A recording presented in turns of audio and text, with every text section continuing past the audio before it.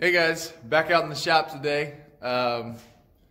Today we are gonna take a look at our 64 Impala frame. Give you guys a close-up look at that, and we got a lot of work to do on it. It's pretty rotted out. I haven't really posted the first video of this yet, the teardown. I'll probably post that maybe in a few days or something. I still got a little editing to do on it. As far as today, we will set up the tripod and pull this stuff out, and so we can take a walk around it. And then probably do a little cutting on the 64 maybe today. We got a few patch panels for us, so why not get started? Let's get on it.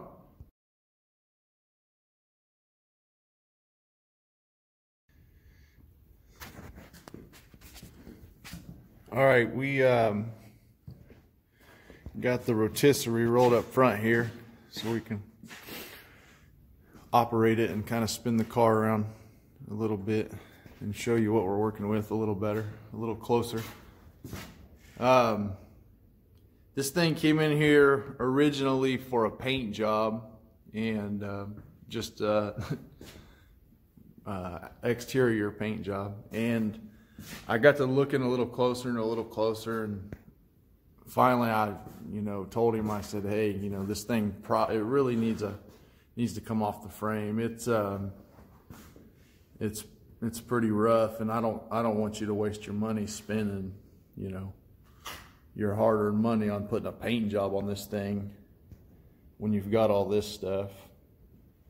Well, we didn't really even realize at that point that it was this rough, but here we are. So really no looking back now. It's just a few extra parts. Some pieces of the frame are gone. You can see there.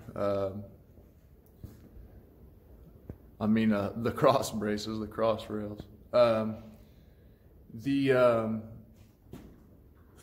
Up under here, this trunk shelf panel, it's real rough. It's gone. It's completely through, and it's been patched before. The frame, where the frame mounts, this just spun when we tried to take it off, so we had to torch it all out. You can see this, that's the mount there for one side, for the passenger side, and there it's completely gone. So this whole panel here has to be changed out, and originally it was only supposed to be this one here, this panel here. But now we know, so we're in it. We got to do it. It needs a new cross rail here, cross piece where the frame, you mount it to the frame. It's completely gone. We had to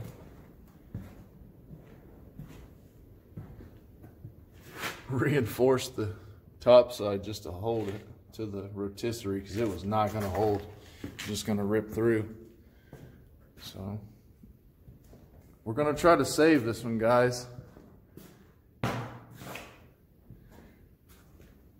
If you think we can do it, give us a like. Make sure you follow along. Tell your friends. Here's a look at the frame. It's pretty rough.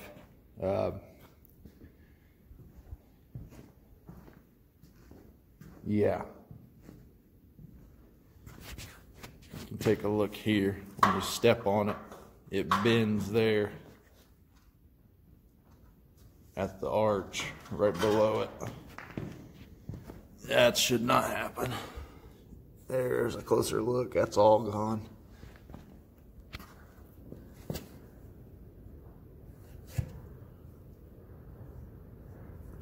So we're gonna have some work cut out for us. We're gonna make this all new, reinforce all that. we may have a buddy help us out with that while we're tackling the body. We've got plenty of work on that thing, a lot more than we originally anticipated. So I might have a buddy help me on this frame here. We're going to change out all the bushings and everything, clean it all up. Just completely strip it apart, pull the engine and tranny off, clean it all up, paint it all. Paint the core support, paint all this nice to match the car.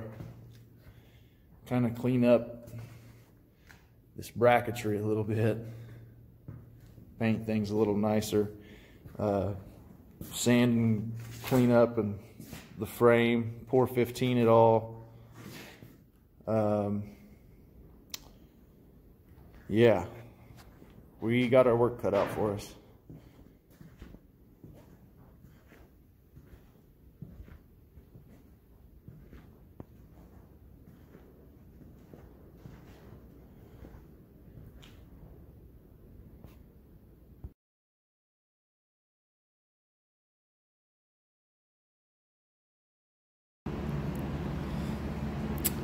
All right, guys, so as I expected, the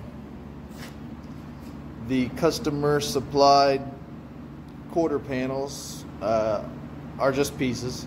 I kind of knew this, but just so you got an idea, this panel here only runs up to about here on the car, just right around this arch here. So you can clearly tell that it's way further gone than that.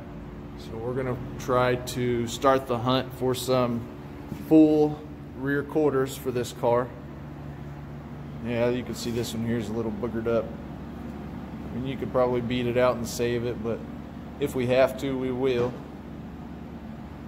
But obviously all this rot, you know, up to here is definitely gonna have to be cut out, but hopefully we can find some full quarters for it. So I guess for today, we'll just finish taking off the rest of the trim and this old patch so we can get a little bit better look in there. And then we will start looking at the pile of parts we got and see what we can actually start on.